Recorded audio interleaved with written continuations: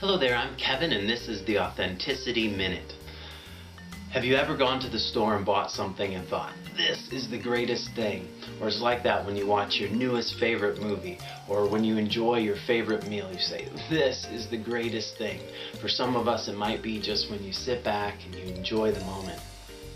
Well, this time of year we tend to focus on improving our not so great things with New Year's resolutions.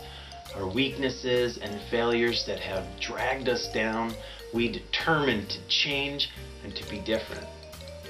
But how easy is it to forget that those weaknesses, failures, and setbacks are the stuff that makes ordinary men into heroes?